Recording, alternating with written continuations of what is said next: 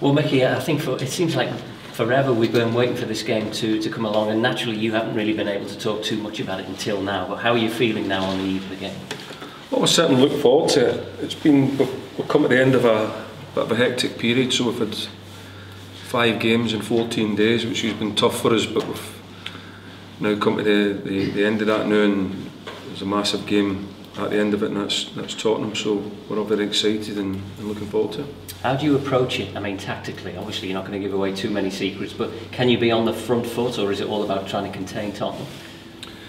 No, it's about going out there and making sure that you take part in the game. It's a fantastic opportunity for the football club to go and announce to the footballing world that it's still here.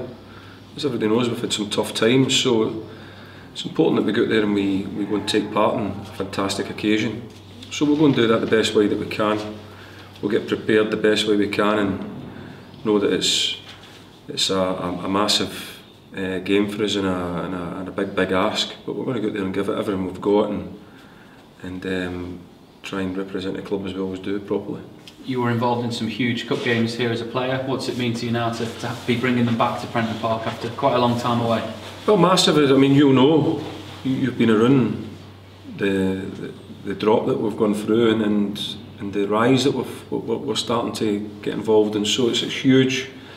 It's huge for the club getting back on its feet again. That we do get these big ties and they get involved in these big games, because it's brilliant for us for a whole host of reasons, financially and obviously, like I just said, announcing that we're still here.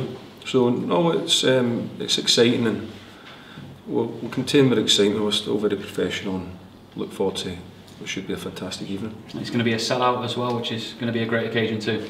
Yeah, great to see the ground full. I think somebody just said it's the first time since we played Liverpool that it's been full, so that's fantastic. It's great to be able to be involved in that and see the stadium bouncing.